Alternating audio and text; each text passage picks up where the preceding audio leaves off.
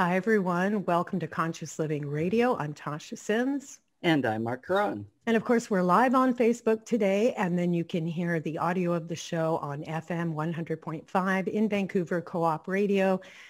Conscious Living is the name of the show, and then later available as a podcast on www.consciousliving.network. No, that's wrong. Clearly, I have a concussion. And I do. And I was trying to hide it. So see, I'm just not allowed to do that. I'm going to tell them about it instead. I was on set shooting a movie last week, 10 days ago, and fell and broke my shoulder and hit my head. And it's wow, it's really interesting timing. I must say, everything that needs to be broken is being broken. God. Yeah. So our guest... Yeah, I applaud go ahead, you. Marc. I applaud you, Tasha, for being here. All things considered. So thanks for stepping up and still doing what you do so well. But I couldn't fake it. I lasted 10 seconds there trying to behave like a normal person without telling the truth. Just be yourself. Well, that's it. That's what came through. Anyway, I'm very, very excited about today's show. Our guest is filmmaker, author Lionel Friedberg. He's an Emmy Award-winning film and television producer, a writer. He grew up in South Africa, began his career at the first TV station in Central Africa in Northern Rhodesia, which is now Zambia, back in '61. He worked as a director of photography on 18 feature films, wrote, produced, directed for National Geographic, PBS, and National Broadcast, the Discovery Channel, A&E, the History Channel. He's also a New York Times bestselling author and currently based in Los Angeles. So he's written a book called Forever in My Veins: How Film Led Me to the Mysterious World of the African Shaman. And that's our focus today. So we're going to talk about not only the predictions that were foretold by African healers that came to pass in his life, but also how his experiences led him to understand that we're all metaphysically connected. And for me, very importantly, how that knowledge, the practice of that, is relevant and helpful in today's world. So welcome to the show. Thank you so much. It's a great pleasure to be here, Tasha. Thank you so much. So great to have you. And, as I was telling you before we started, I was so deeply moved by your book and impacted. I highly recommend it for people to read. Each chapter was like a different landscape, both of people and places and revelations. Like it was so deep, from your roots as a kid in apartheid in South Africa to the bush, to the indigenous traditions, to, the horrors of trophy hunting, to the white nothingness of Antarctica. And then, of course, we'll get to it later in the show, your mind-blowing interview with Adolf Hitler's personal pilot. It's like, are you kidding me? So yeah, the book was engrossing from page one, and I felt had a kind of magic, but it was also full of an illumination of some of the incredible injustice or man's inhumanity as well, which deeply, deeply touched me. So how about we start with, what was your intention when you first started writing Forever in My Veins? Well, I don't want to sound boastful or arrogant in any way whatsoever, because that was not my motive. But, I really have been blessed with an extraordinary life. And I was in the film industry for almost 60 years, and I've worked on every continent of the planet. And I've probably made films about every topic you can think of, from, with NASA, the Voyager spacecraft mission to the outer planets, ethnographic filmmaking. I've spent time on desert islands doing films about the biosystems. I've done science. I've done all kinds of things. So I'm just throwing these little things out because it's been so varied and so extraordinary. And I met so many amazing people during this incredible journey that I felt it unfair to not share this with the world. I wanted to share a little bit of my life and a little bit of how amazing I have found the world to be in its diversity and in its complexity, and in all the wonders that one encounters almost every single day. I just wanted to share that with people. And the title really refers to the fact that I'm an African. I was born in Africa, which is a fascinating continent. You were telling me earlier before we went on the air that your mother spent part of her childhood there. And I totally understand what you were referring to when you were saying, that it affected her deeply, because Africa has that power. It has an incredible ability to impact on people, to leave an impression on people. Even if folks go out there for a quick safari, in Tanzania, or go on an expensive visit to various countries in Africa, they all come away changed. Mm-hmm. They all come away with a new perspective of the world, because it's nature in the raw on a massive scale. And the drama of life and nature and all its diversity plays out every single day in front of you. So it's an incredible continent. They speak something like 1,000 different languages, and the people there are extraordinarily diverse. And I just wanted to get into the essence of the title of the book, that all of that remains with me. I'm as white as you can get, but Africa courses through my veins to this day. And it defines me. It defines who I am. And it certainly defines who I am as a filmmaker and as a person who has, if I may say so, an inquiring mind. I want to know what goes on. If I meet somebody or I'm given a topic, no matter what the subject may be, I really want to get to the kernel of the thing, right down to the very roots of what it's all about. And it's Africa that's given me that drive. So that's what the title is all about. And that's why I wanted to share this with the world, with you, with everybody. Mm-hmm. I love it. And so I wonder, let me ask you about this theme that coursed through me reading your book, but then I realized it also courses through me. It was coursing through me before I read your book. So what it did was highlight this theme of how power over. So whether it's man over woman or man over animal or one race over another race, but inherently the model of one being over another, or over nature for that matter, power over is inherently, in my body, wrong. Like that's all I can land in without a lot of story. Yeah. And as I read your book, I felt that at every turn. It was like, it was an illumination of that kept asking me, what was being awoken in me is, who am I as a human being? Who are we? What are human beings? Right. And so I wonder is that something that resonates for you, or was I just interpreting it through my lens? No, it's a constant drive behind me all the time. I exactly what you've been saying and what you've been asking yourself is what I've been asking myself ever since I was a child. Although we may be the dominant species on this planet, are we being responsible dominant species? And, for example, growing up as a child in South Africa during the heydays of apartheid in all its ugliness, I was witness to all of that. You'd go down the road and a black nanny would be wheeling a white child in a stroller or a pram or whatever you want to call it. And a van would arrive and stop this person and say, do you have your passbook?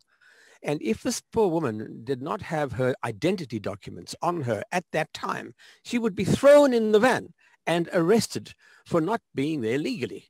That's how awful it was. There were separate beaches, separate entrances, separate everything for everybody. The twain never met between black and white. The only way you would ever get to know a black person is because they were a servant in your home. Or someone who, packed cases and stores and shelves in a shop. You knew nothing about those people.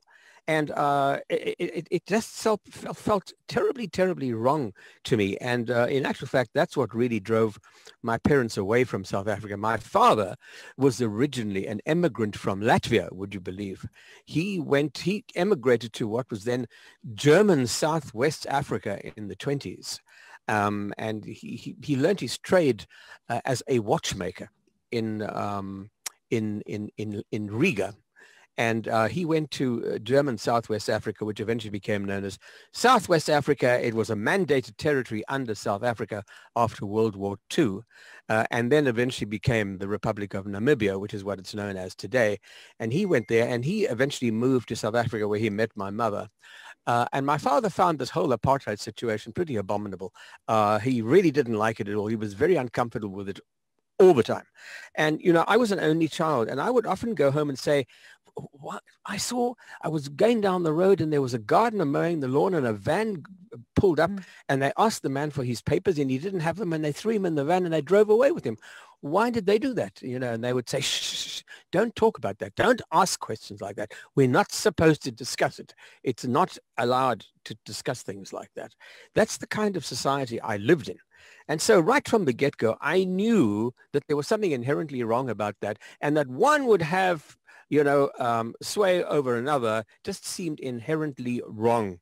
And in South Africa, not only was it, unlike what still goes on here in the United States, unfortunately, where racism is alive and well, but in South Africa, it was the law. It was enshrined in the statute books. Right. You know, the twain could not meet. And if you went to a building or you went to a whatever it was, there would be separate entrances. You could not sit together. You could not meet. You could not marry. You could not have black friends. It was just not acceptable because it was illegal. It just felt so horribly wrong. And I think that that's what gave me this first awareness of the fact that, you know, I questioned everything. Are we dealing with one another correctly? Are we dealing with the world we live on correctly? Are we dealing with our fellow beings correctly? And here's the thing that I care very, very deeply about. I think that as the dominant species, as I said earlier, the way we treat the non-human world is absolutely abhorrent today, particularly with the industrialized agriculture on the massive scale on which it exists today. Just seems to me to be so unbelievably almost evil in a way. It's all about profit, and it's all about, you know, these poor commodities. These animals are commodities. They're numbers. They're not sentient feeling beings, and that just seems very wrong to me. So all of this keeps inspiring me all the time. And so can we enter that for a moment? Because, you know, honestly, your trophy hunting chapter, when I tell people about it and talk about it, that's all I'm doing. And this has been, you know, I read that part 3 weeks ago. I literally cannot hold back tears. Even bringing it up right now, I want to cry. It is the most, there was, and I'd love it in your words, but the part that impacted me was your filming for, you know, 3 Hollywood dudes who are wanting to bag some elephants. Right. But the fact that the elephants allowed you to live, and then the whole thing that happens after that just hits a chord in my heart that is beyond my ability to hold without welling up. Anyway, I want to direct you and maybe share that story with the listeners, and then we can ask some questions about it. Yes, absolutely. The incident that you're referring to was actually predicted by a very, very old woman in Zambia many, many, many years ago. She predicted just about everything that came true in my life. At the time when she made these predictions, I had no idea what they meant, because she was almost talking in riddles. She was seeing visions. And she was merely describing what she was seeing. I don't think she fully understood what she was seeing in a little mud hut on the edge of a village in the middle of Zambia. But one of the things she did describe to me was, be very careful of the great beast, because it might kill you. And I had no idea what that was about until 1967, when I took this job as a cameraman to cover the safari, a very wealthy safari. It was, you know, well funded, and it had every bell and whistle, and, you know, portable refrigerators and martinis were carried everywhere. It was unbelievable. And when these 3 hunters arrived from LA at the city of Beira, you know, they started unloading their equipment from the aircraft, and it was like they came to fight a war. There were all these telescopic sights and guns and ammunition. You know, it was unbelievable. I couldn't believe this. The reason I took the assignment was I never understood what was the reason, where was the fun in hunting How did people derive any degree of fun out of killing innocent animals? It made no sense to me whatsoever. And so I wanted to find out what that was all about, which is why I took the job. And during the course of the making of this film came the day where we had to, the one hunter, it was his turn to shoot an elephant. And he shot at a herd, and the elephant that was selected to be shot was pointed out to him by the white hunter who led the safari. Said, "That's your guy over there on the right-hand side. He's an old bull. He's to the edge of he's to the edge of the herd. He's lost his place. He's no longer the head honcho. You can take him out. Not kill him, take him out, a nice polite term." Anyway, the guy shot and missed, and the herd stampeded. They went absolutely crazy. And I was right behind him. This is the hunter who fired the shot. I was right behind him with my camera, hoping to get a shot of him in the foreground and then the elephant in the background, dropping down to its knees. But that's not what happened, because he missed. And as these elephants all dissipated in this cloud of dust in every direction, what was left behind was one single female elephant and her baby calf in the middle of this herd. And she knew what gunfire meant. And she knew that her baby was threatened. And so she decided to stampede. She wanted to kill the hunter. And he was right in front of me, in front of my camera. And she started to run towards him.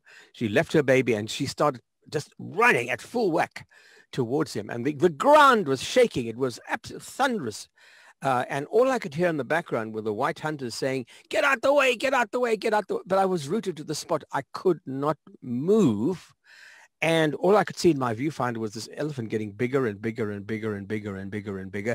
And then the hunter in front of me, he ran out of the shot. And I was alone. And this elephant couldn't stop herself. She would have come straight towards me. And she would have killed me, as that woman had foretold in her predictions years ago. And at the very, very last minute, she must have been maybe 6 or 8 feet away from me. I heard bam over my shoulder. And the white hunter shot her right between the eyes here. And she dropped onto her front legs crumbled. And then she fell onto her side. And her eyes were locked with mine. And we had an extraordinary, somehow or another, I still to this day don't really understand what happened. But there was a connection made at that during her dying phase. As this poor creature was dying, she and I made this incredible spiritual connection. I know it happened. I felt it. And then she eventually, her eyes glazed over and she died. I was trembling, not so much with fear as I was with sheer horror as to what had happened. And I knew that something had happened that day with that creature and I. So we cut to the evening. We're back in base camp that night. Everybody's drinking away and having a wonderful time and talking about the stories of what happened during the day. And I'm sitting on my own at the edge, and I was thinking about it. And I thought, you could have been killed today. And I suddenly thought back to what that old woman had predicted.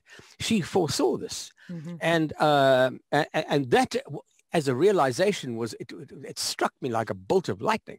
How did she see this? But I felt that elephant had not left me. She was still with me. And that's, 50, 60 years ago? That elephant is still with me to this day. I know she is. Her spirit is still around me. And I'll tell you why.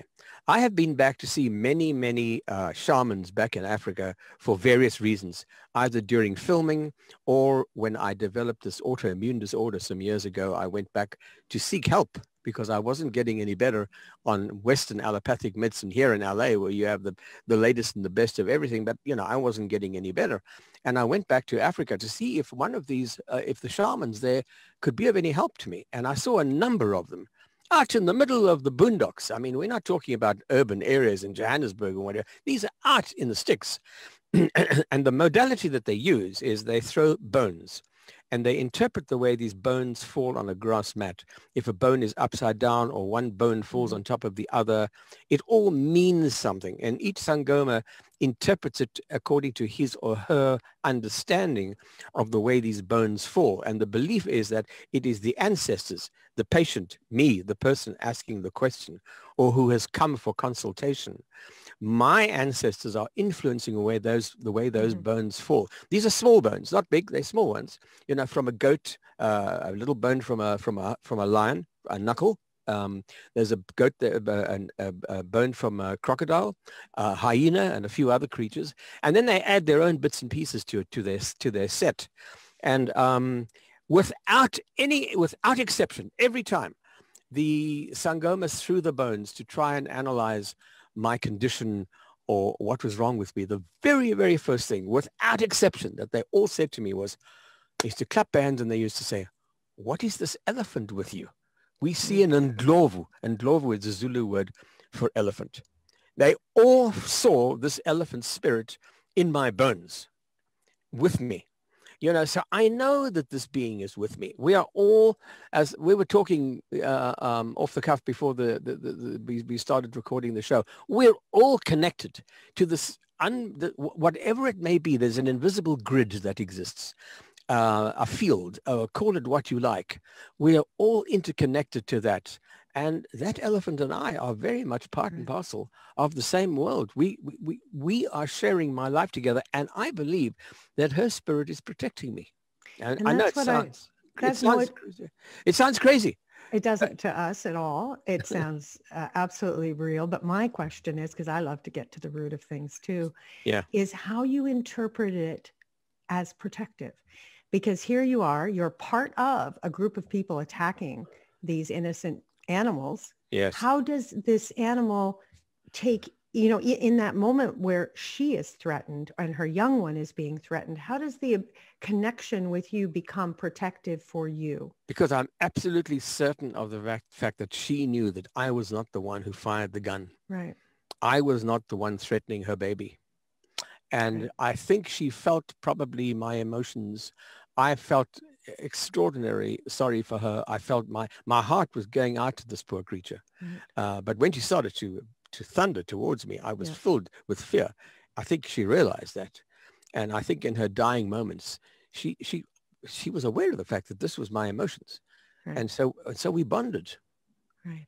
And this happened after the herd that had circled you. Can you just add that part of the story to the mix? Because that, for me, it was the fact that elephants were so kind in their consideration of these human beings who then become such.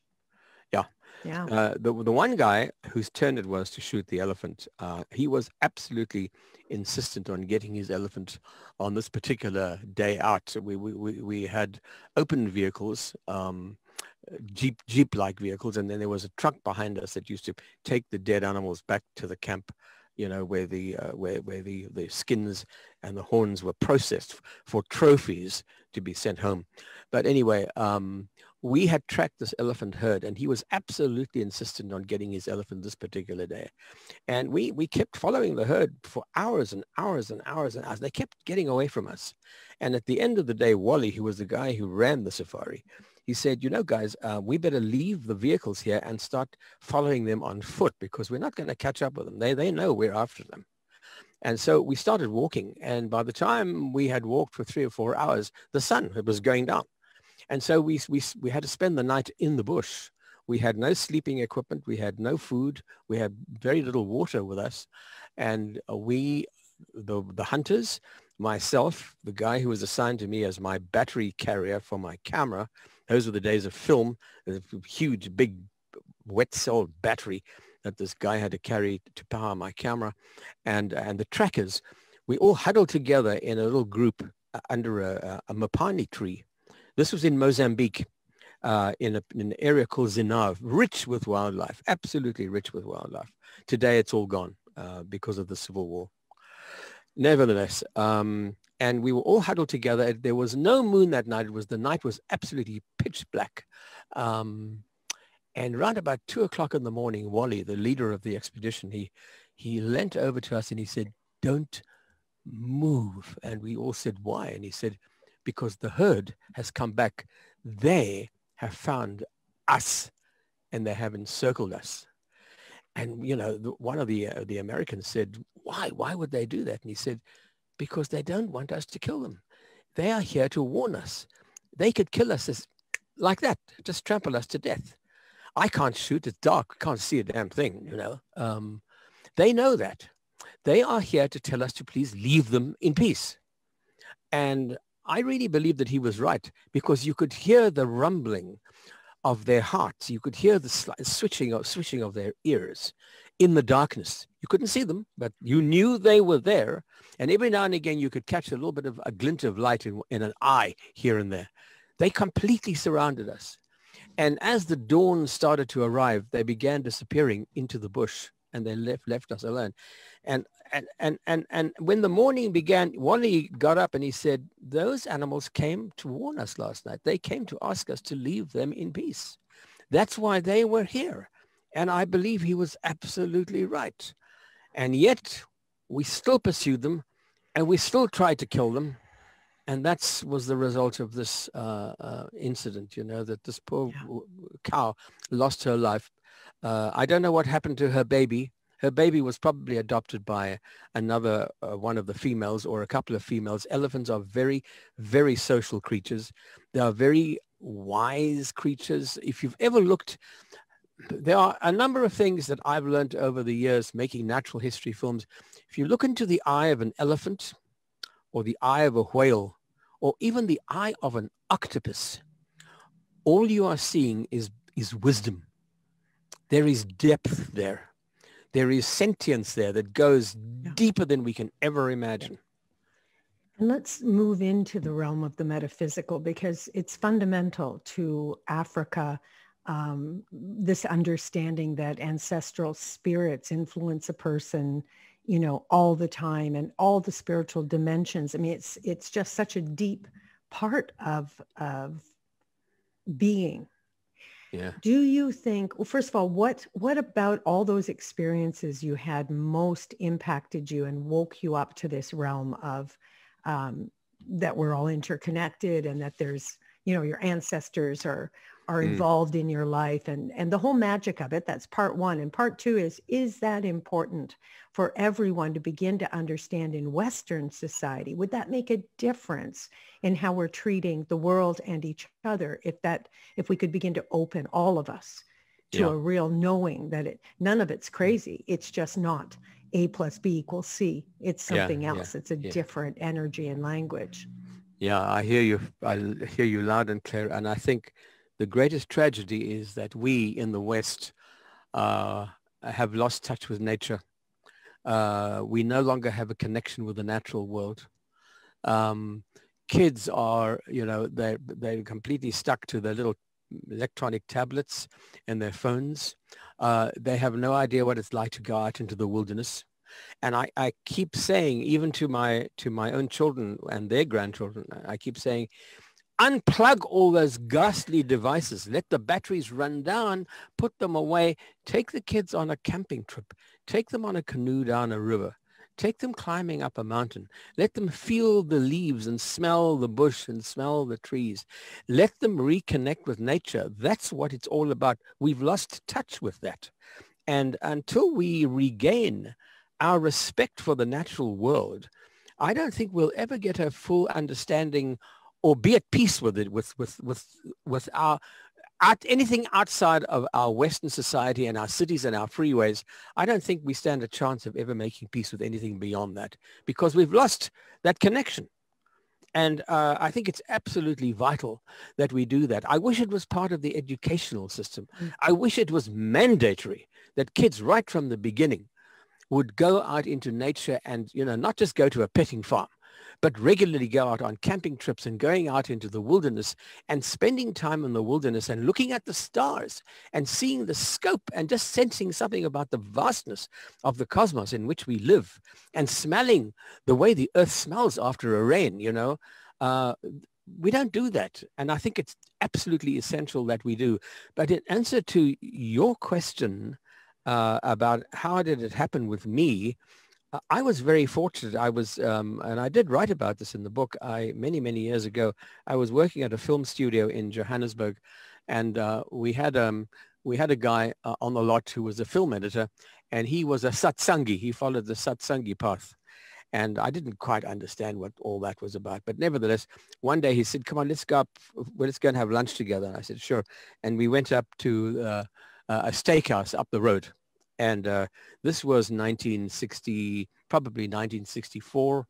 And I ordered my usual hamburger and fries and, a salad. And he ordered fries and a salad and a baked potato. And I said, you're not having any burger or meat? He said, no. And he said, have you ever thought what that is when that arrives on your plate? Have you ever given it any thought as to what that chunk of flesh really is?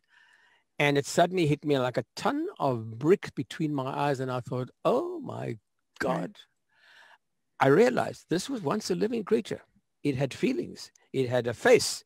It had a family. Yeah. And I'd never really given that serious thought.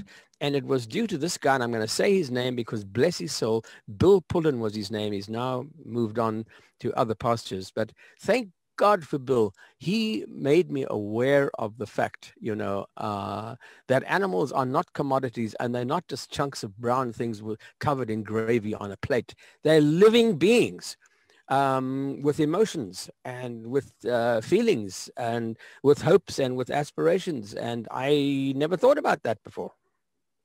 Yeah. And I think about it all the time. And go ahead, Marc. Well, so then my question, Lionel, because it's, I just love what you're talking about and what you're sharing because of my own, spiritual awakening and that, and the value for animals as sentient beings. Did that inspire you to become vegetarian, or did that change your life in a different way? I became a vegetarian instantly that day.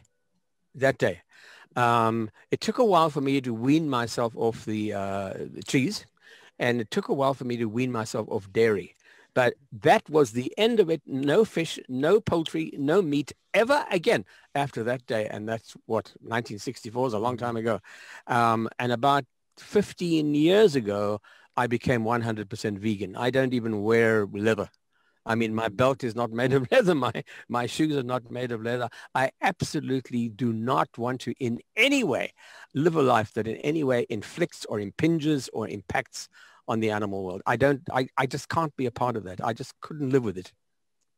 Beautifully said. Thank you. So I'm going to do a not terribly graceful segue all the way to, because your book is so filled with things that are, like I say, each chapter feels like a whole other world that I'm entering. So the one I want to enter next, if you're okay with it, is Hitler. And, yes, it's part of my roots, but it's also, I think, incredibly relevant. What happened in Germany is so relevant to today. I cannot stop thinking about it. Yeah. And I'm hoping that you'll tell your story and we can weave it into today's consciousness and what we need to wake up to make sure it doesn't happen again. Yeah. So let's start with the story, because I know at the beginning, this was an interview that you were filming, but it had nothing to do with Hitler at the beginning, right? Yeah, correct. Go ahead. Well, first of all, the way it came about was very, very strange. And once again, I go back to my first experience with that very, very first shaman who went by the name of Nganga. This was in Zambia. By the way, the reason I went to see this woman was I was working for Northern Rhodesia Television. That was the first television station in Central Africa. That was my first job. It was absolutely extraordinary. It was amazing. And after 3 years, Northern Rhodesia was given its independence by Britain, and Northern Rhodesia then became the Republic of Zambia. And when that happened, the government took over the station. It was privately owned, but they took over the station. And all of us white members of staff, we all got little pink slips to say, thank you very much. You've done a great job, but goodbye. In six months' time, that's it. Bye-bye, baby. We all understood that it was now an independent country, and that's the way it should have been. These people had never been given these opportunities before. Now it was their turn. So most of the people could return back to the UK, which is where they came from, and continue their careers. But I had no idea what I was going to do with my life. This was my first job, and I thought, what am I going to do with myself? So we had a very, very nice young man who was working for us at home. He was a member of the Bemba ethnic group. And the next morning, I went to him and I said, David, a terrible thing has happened. He said, oh, what? I said, well, yesterday I was fired. He said, what? You were fired? Why? I said, well, because the station has been taken over by the government and they're going to give my job to someone like you, which is fine. And I'm okay with that. But what am I going to do with my life? And he said, oh, my goodness. He said, well, let me think about it for a day or so. Now, I had an option. I could go back to South Africa, which is where we had come from after my parents had emigrated from there. But, you know, apartheid was still alive and well. I did not want to go back to South Africa. It had a pretty thriving film industry, and a good one at that, by the way. I could have gone back there, but what I really wanted to do was to come to North America, either to work in the ideal world, you know, here in Los Angeles, which is where I live now. But the Americans were not giving away visas those days to white South Africans because of the apartheid system. However, I went to the Canadian embassy, and the Canadians were absolutely amazing. And they said, sure, give us your passport. And in 2 weeks, I had a visa, an immigrant visa, and I emigrated to Canada. So that's how it came about. But I did not know that that's how it was going to play out. So I wanted to know what my future, what the future would hold for me. So I said to David, I don't know what to do. And he said, let me find someone who may be able to help you. And I said, okay. I had no idea what he was referring to, no idea at all. And on whatever day it was, Thursday or Tuesday or whatever it was, his day off and was my day off. And there we were trundling along in my little second-hand car through the bush to a little tiny village on the outskirts of town. And on the edge of that village was a little hut. And in this hut lived this little old Bemba woman. She answered the door. She spoke no English at all. And she answered the door and she welcomed us into her house. And she sat us down. And she had a grass mat on her floor. And on this grass mat was a little bag, an animal skin bag. And she picked it up and she shook it like this. And I could hear clink, clink, clink, clink, clink. And she said, say your name into the bag, which is what I did. And then she turned the bag upside down and all these bones fell onto the mat. And in Bemba, she just came out with all of these statements non-stop. It was like a tirade. It just flowed out of her. And David did his best to try and keep up with her. And I was doing my best trying to make notes of what he was telling me, what he was translating. And one of the things she said to me was, you know, he will cross the great water. He will go over the great water to that direction. And she points to the north, not knowing, I'm sure, what she was referring to. But he will go in that direction across the great water. Now, remember, Zambia is a landlocked country. There's no ocean there. She probably never been more than 20 miles away from the house little hut where she was born. But she could foresee this. And, you know, it came to pass. I eventually emigrated. In those days, you didn't go by air. You went by sea. And so I traveled from Cape Town to Southampton. It was a 2-week journey. And halfway through the journey, probably day 7 or 8, I went up to the top deck of the ship one night, and I looked at the sky because every night the sky changed. You could see the constellations moving across the sky. Every night they had changed their pattern. They changed their position. And I realized one particular night that, my God, I am going from one hemisphere of the planet to another.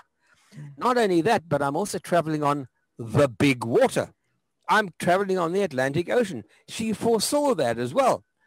And so, you know, that prediction came true. And so that's how I ended up eventually in Canada. And I think I've lost my thought train, but you were We're going back to Hitler. Yeah, right. So she told me a number of things. She told me about crossing the big water. She told me about going to a world where there was no color, where everything was all white. She told me about this great beast that would always kill me in the jungle, which is what that elephant story was. She told me that I would one day make a film on the great water and the great water would try to take my life. And it's true, I was on an icebreaker which almost capsized in the South Atlantic. All of this she saw in the bones. But one of the strangest things she told me that afternoon in a little mud hut in Central Africa was, one day in his work, he will go and he will meet a man who knew the most evil man who ever lived. And when I heard this, I thought, what on earth is she referring to? Now, remember, we're talking about the year 1964. We jump ahead in time to the year 1983, and I'm doing a series of films on the history of South African Airways. Now, South African Airways has a very, very interesting, goes right back to 1929. And in the course of researching this film, the series of films, sorry, let me just get rid of this. In the course of researching the film, we found out that in 1934, the airline bought 3 new German aircraft from a company called Junkers in Germany. And they had to get flown all the way from, I think it was either Bremen or a large German city, had to be flown all the way from Germany to Johannesburg. Now that's an enormous trip down the whole of the length of Africa. No navigational aids, no alternative airports, very few airfields to talk about anyway. So just the flight itself was a major, major story. And when I heard that, I thought, wow, I've got to interview this pilot. If he's still alive, one of these pilots who flew this route. So we did a lot of research, and one day my researcher, bless her soul, Esme Jacobson, she came along and she says, guess what? One of the pilots who flew one of those ferry flights from the factory to Johannesburg, he's still alive. And he's in his late 80s, I think he was like 88 or 89, and he has agreed to be interviewed for the film. And I thought, oh my God, that's incredible. This has got to go into the movie.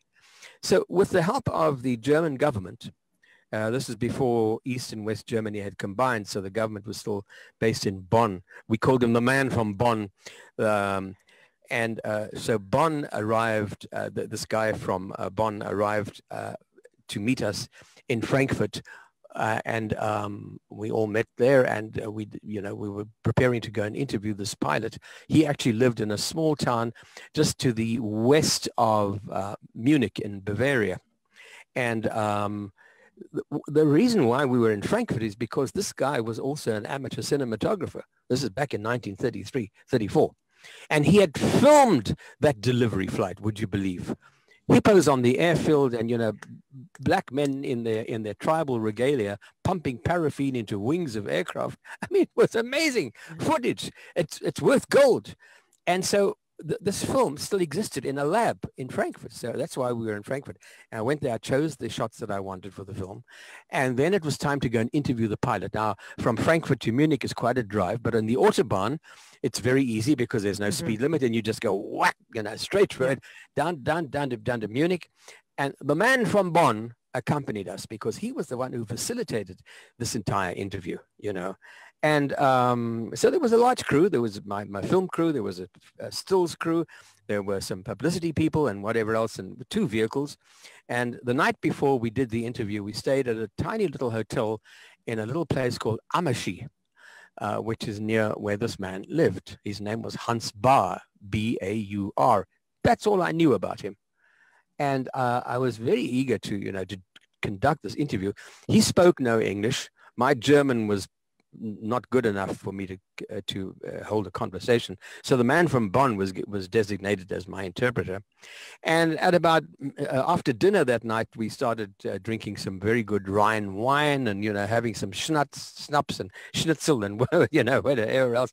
And the man from Bonn sort of sidled up to me gently during the course of the evening, and at about midnight he looks over the top of his glass, and he said to me, Herr Friedberg, how much do you really know about Captain Baur? And I said, well, what else is there to know other than the fact that he flew that delivery flight of an airliner, which only held about 14 people, but it was the latest airliner of its type in the world.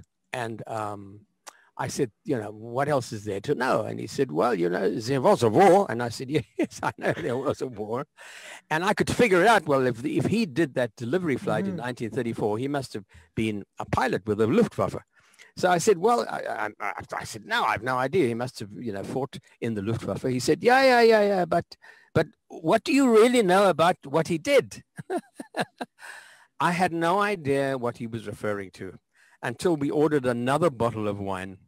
And after that, we were all very, very sort of in a daze. And he said to me, do you realize that Captain Bar was the personal pilot of Adolf Hitler? Well, you could have knocked me over with a feather. I was dumbfounded when I heard that. I sobered up instantly. And I thought, oh my God, how am I going to handle this? It's not every day. I've interviewed a lot of people in my time, but it's not every day that you get to talk to someone like that. He was Adolf Hitler's personal pilot. I think you called it one handshake away from the most evil man in history. So that's exactly how it was, because when we entered his house, and this was his third wife, by the way, she welcomed us into the house. She spoke no German. She was sweet, an absolute sweetheart, welcomed us into the house. He was upstairs, and eventually he came down the stairs, clunk, clunk, clunk. He was using a cane because he had a war injury. And I assumed, that was because he was a pilot. Nevertheless, it was revealed to me later what the war injury was about, but he came down the stairs and, he was welcomed. The man from Bonn met him first of all, and they introduced us to him to everybody and to me. I wasn't quite sure what to make of it, but when I shook his hand, I was, talk about 6 degrees of separation. This was 1 degree of separation. How many times had that hand shaken the hand of Adolf Hitler, one of the greatest mass murderers and tyrants in history? Many times had that hand been that close to Hitler. And here I was shaking the very same hand. It was overwhelming. Anyway, we did the interview. The interview went extremely well. And I got about 15 minutes of very, very good screen time about the delivery flight. I did not mention the Second World War. But I wasn't going to go there. Yes. I just got to pop in here because the scene as you painted it is Yes. what floored me. You're doing this interview. It's like the biggest pink elephant, Yes. the biggest gaslighting situation I can Yes. imagine. You're surrounded by swastikas, pictures of him with not only Hitler, but Eva Braun and Goebbels, and you're not talking about it. Because you said the man from Bonn said to me, do not discuss the Second World War. So out of politeness, I did not bring any of it up. How did you manage that? Because I couldn't have. I literally couldn't have. With great difficulty, as you can imagine, with very, very great difficulty. Now comes the end of the interview, and I said to him, Herr Kapitän, danke schön, thank you very much. The interview, das ist good, everything is finished.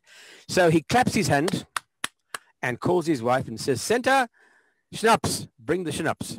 And of course, she brings a big silver tray with bottles of wonderful German alcohol, and it starts to flow. And she brings out food, and Mm-hmm. and he gets up and he calls me over, and he calls me over to one of the pictures in the corner of the room. The photograph is of him and Adolf Hitler and one of the Ju-52 aircraft that we've been talking about in this interview, the aircraft that we've been discussing. And he points to the aircraft and he says, yeah, das ist ein Ju-52. I said, yes, I see that, and then he looks at me and he didn't say anything. He said, then he points to Hitler. He said, you want to know about me and him? And I said, And my friend. And I said, yeah, bitte, please. And he said, right, come and sit down with me. And he invited me over to the couch in the living room. And he calls his wife and he says, Senta, bring the photograph albums. And she brought a pile of, must have been 6 or 7 leather-bound photograph albums in which is contained the inner history of the Third Reich. Everybody, all those henchmen, every single one of those characters that history now tells us, ran that, were the kingpins in that whole nasty period of history. They're all in these photographs. And in many of the images, this guy, Hans Bauer, is in the background. And if you see Hitler sitting down at a dinner party, either with, even Mussolini from Italy, or with some of the Goebbels or whoever it is, always in the background, there was this man, Hans Bauer. He was always there. And Hans Bauer says to me, Hitler was a very, very good friend of mine. He was always very, very good to my family. He looked after us extremely well during the war. I was not going to question him. I was not going to question him about the war. I certainly was not going to question him about the Holocaust. I wasn't going to ask anything to do with that. I left it all entirely to him. And all he did was, this was an old man regurgitating his memories. And I saw him, I tried to see him only as a pilot and not as an evil Nazi, you know, or a member. You believe he knew. You believe he knew what was How could going he, on. how could he not? How could he not? How could he not? How could he not know? Yeah, absolutely. And he tells me, you know, when he married his first wife, Adolf Hitler gave him his wedding party in Adolf Hitler's personal apartment in Munich. That's how close these two guys were. And all he kept talking about was how nice Hitler was to him and his family. There are pictures of him at Berchtesgaden, Eva Braun, color images, black and white images. It was an unbelievable insight. I didn't probe. I didn't question anything. I just allowed him to flow, to give me all this information. And what was that in you that allowed you to do that? That's what I'm trying to understand. I'm a very disciplined individual, and I've learned that you have to do that. There are times where you have to control your emotions, and you've just got to bottle up whatever is inside you. You just got to deal with it accordingly and try to be as respectful as you can, no matter who they are or who your interviewee may be. So it's the journalist or filmmaker in you. You have to be 100% professional and never cross that boundary. You've got to. Right. You have to do that. Otherwise, you know, you're at a loss. I mean, then you just become part of the masses. And don't express your own opinions. It's about them. It's not about me. Mm-hmm. And anyway, at the end of the day, you know, after I'd been given this incredible insight into this man's life, I was also told, by the way, that his gummy leg, his bad leg, was as a result of him being shot by Russian troops when they invaded Berlin, because he was with Hitler the day Hitler decided, that it was the day before Hitler took his life that night in the bunker, if that ever happened. But as far as we know, that did happen. But he told me I was with Hitler in the bunker, and Hitler gave me a personal painting of his that he rolled up, put in my backpack, and said, "Take this and go. Leave me. The war is over. There is no hope. Eva and I are going to end our lives tonight. Leave us alone. Just go." And he left the bunker, and on the way, he was shot by invading Russian troops. That's where he got his war injury. But the Russians always thought that he actually knew that Hitler had escaped with his life. And they arrested him, and he went to a gulag for 15 years, and they kept questioning him again and again and again and again, because they really did believe that he knew that Hitler had survived the war and had probably gone either to an Arab country or to some South American country. Well, if that happened or not, we're still not sure about that. Mm-hmm. But they kept him for 15 years, and eventually he was released. And so that war wound, they gave him a new leg, by the way, the Russians. They had to amputate his leg because of the war injury, because of that shot. And he was an absolutely charming man. And at the end of the day, all I could see in this guy was a retired pilot whose world was about airplanes and aircraft. I tried to keep the war out of it. I tried to keep the Holocaust out of it. I tried to keep Hitler and everything he stood for out of it. And it was only as we were driving away at the end of the day, I looked back. I was sitting in the rear seat of the vehicle, and we were driving away from his house, and he was standing outside his little picture book house with his wife, waving to us like this, just an old couple saying goodbye to their friends, you know. And as we turned the corner, they disappeared. And at that moment, it hit me like a ton of bricks. My God, that's what that woman saw in that mud hut in Africa 50 years ago. I will meet the man who knew the most evil man who ever lived. That's what I've just experienced. Again, that through line, that connection, the glue that holds the whole book together, you know, came to pass. She foresaw all of this. And there I was, having spent an entire day with this man who knew Hitler probably better than anyone else. Why is it important for us to keep talking about what happened when you take a look at today's world? I think it's terribly important to look at those things, because whether you're talking about Ahmadinejad in Iran, you know, he denies that the Holocaust ever took place. What did Eisenhower say when he liberated Belsen? He said, take as many pictures as you can, guys, because the day will come where some bastard will say this never happened. Well, it did happen. Take the photographs because here's the proof of it, you know. And the problem is that that kind of behavior goes on to this day. Look what is happening to the Rohingyas in Myanmar. Exactly. And you know, look what's happening in many countries in the Middle East, and look what's happening in many countries in Africa. Look at the genocides that still go on. We have not learned our lessons.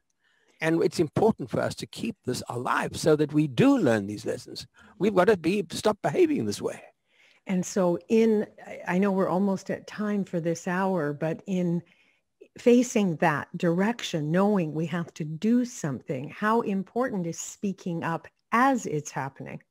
Because that's where, you know, at some point you get to the present. We're talking about history. Yeah. Yes. And then you got to get to a place where there are things occurring now and people are not speaking. Oh, absolutely. Probably for the same reasons they didn't back then, fear or whatever it was. So silence is being complacent on some level. Silence is not acceptable. We have to talk out. I mean, do you remember the trouble that poor old Jane Fonda got herself into during the Vietnam War? She was out waving flags and parading up and down the mall in Washington and all that. Good for her. It's important. We've got to do that. And, you know, when I think about South Africa and how silent people remained during the days of apartheid, it was wrong. There were those who did speak out. Of course there were. But, you know, we can't allow this to happen and turn a blind eye to it. We've got to keep it alive. We've got to end this kind of behavior.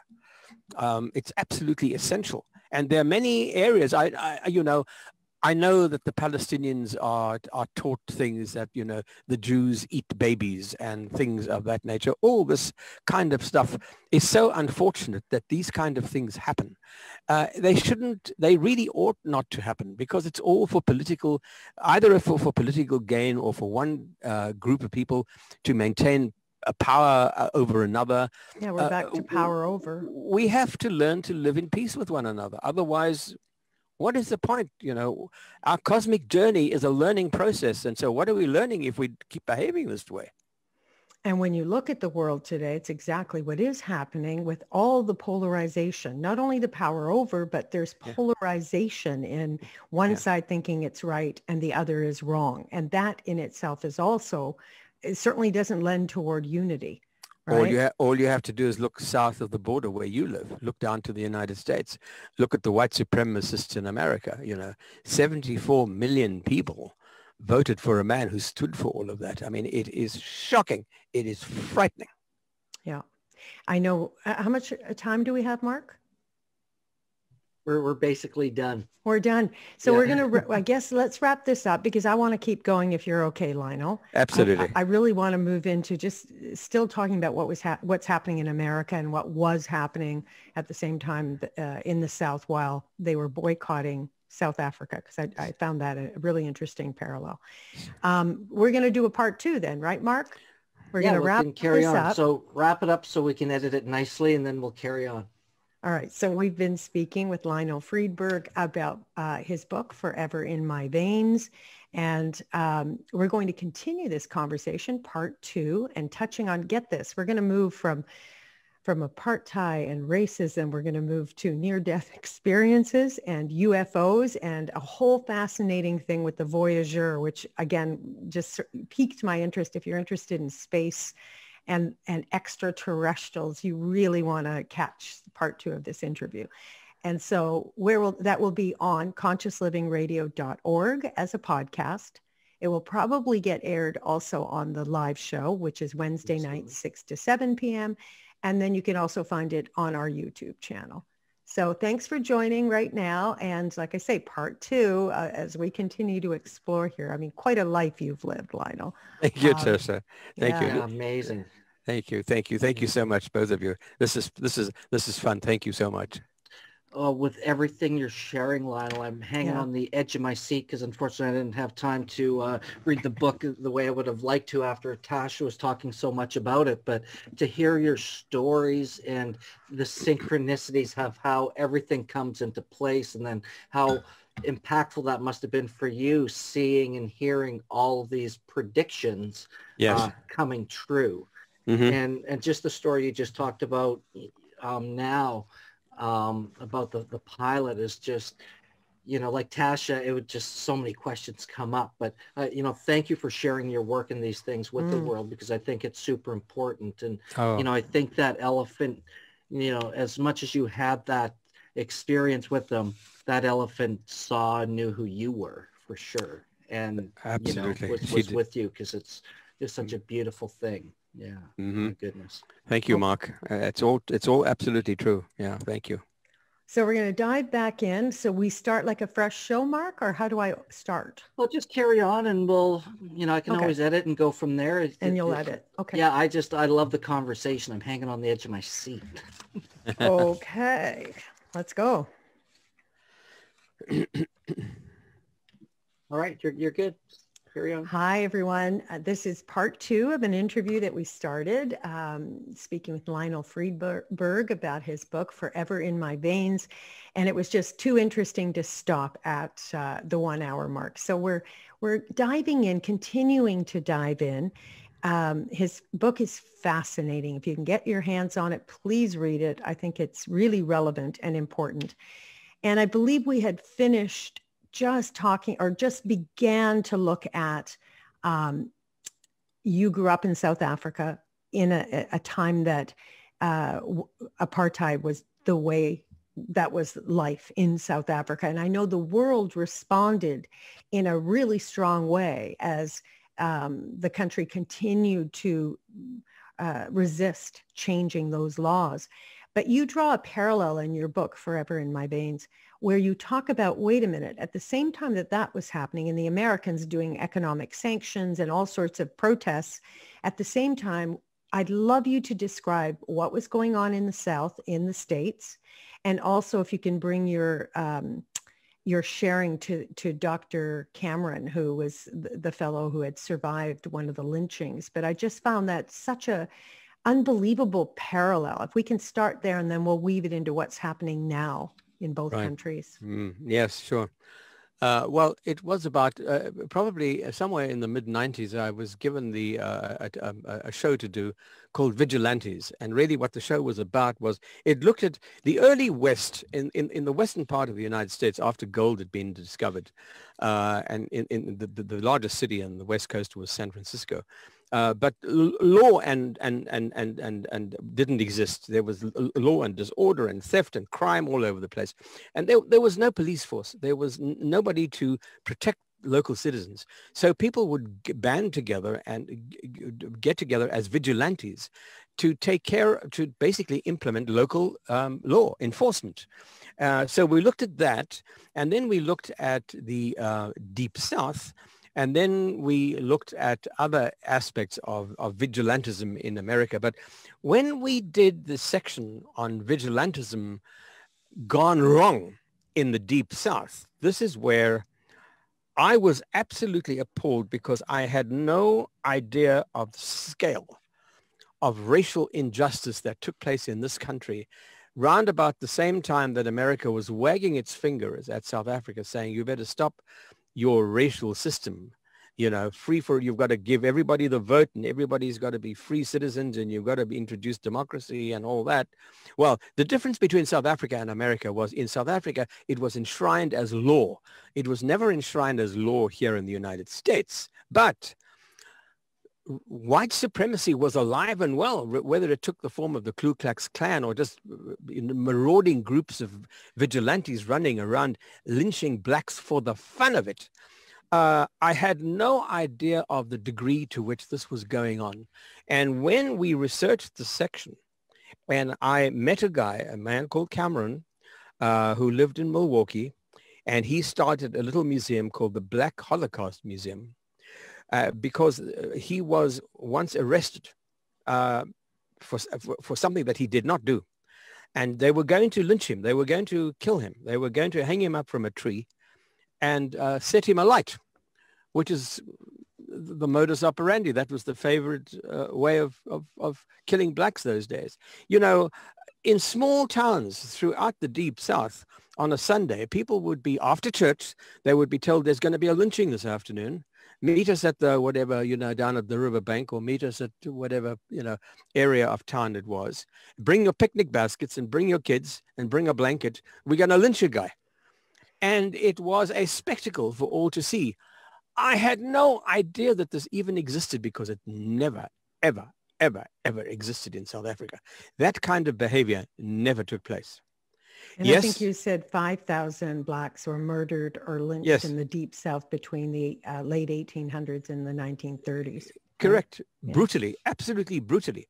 And then parts of their body parts were cut off, fingers and other appendages were cut off and sold as souvenirs, to people who'd come there. Barbaric. It's worse than barbaric. And of course, some of this has been depicted in movies. And of course, one talks about this to some degree or another, but the degree to which this was going on at the same time that South Africa was pointing its fingers at South Africa is like, how, excuse me, look what you're doing in your own backyard. How dare you point a finger at us? Look what you're doing, and what you're doing is infinitely worse. Well, there is no, in my opinion, there's no worse. It's all on the scale of not acceptable. It's all part of that system that we're talking about with power over. And, comparing atrocities, I don't think it's even remotely helpful. I think it's all in that same category. Absolutely. Was there ever any accountability or apology for those atrocities? In the United States? Yeah. Yeah. Yes, there has been, of course. There has been. But it's taken a long, long time to get there. And now, of course, there is this wonderful new museum that exists in Washington, D.C. on the Mall to the African American. I think you said in your book that James Cameron was attended. And he was public. He did. He was given an official apology. Yes, years and years and years after it happened. But his two buddies who were involved in the same incident that he was, they were murdered. They were murdered. I mean, it was too late for apologies. But he was apologized to, and he was very gracious about it. He was a charming, decent man. And I have no idea what happened to his Black Holocaust Museum. It's probably closed down now since the history of the African American opened in Washington, D.C. But my goodness, that museum in itself, it had depictions and dioramas of people being strung up from trees and drowned and set alight. And it was just absolutely appalling. We in this country are by no means free of guilt. And we must remember this fact, and it's got to be taught, because a lot of people still think that way. All you have to do is to look around, and look at some of those groups were who invaded the Capitol in January in 2021, with their T-shirts, with all these despicable slogans on them. I mean, the fact that this goes on is just beyond my understanding. Well, and yet here we are attempting, because to me, we can't just put our hands up and go, what, I don't know what to do. There has to be a step that all of us can take. And I think the first one is to examine our own privilege. And that, around whether it's race, gender, sexuality, it really doesn't matter. It's that sense of entitlement that says, I'm better than you, nature, another human being, an animal. We're right back to what we talked about in part one, that unity is equality, is inclusion of diverse factors, as opposed to, we're not the same. Like when we see through those eyes, we're in trouble. There's nowhere to go. That's where there's nowhere to go. And I think I hear in you and your explorations that there's always a search for a need to understand. I can feel that when you write, that you're trying to understand something. And I think in this arena that we're talking about, let's see if we can take one step or two toward what anyone can do that will facilitate. Maybe we'll never understand, but there are things we could be doing that would facilitate a deeper compassion and unity, I think. I still believe in that. I'm still an optimist. Let's put it that way. We have to be an optimist. We have to. You've got to be an optimist. There always has to be light at the end of the tunnel. Right. And there always has to be something better on the other side of the horizon. You really have to believe that. And as a filmmaker, that's something that you learn very, very quickly. No matter how gruesome or how bad or how dark the message may be, there always has to be light at the end of the tunnel. There always has to be hope.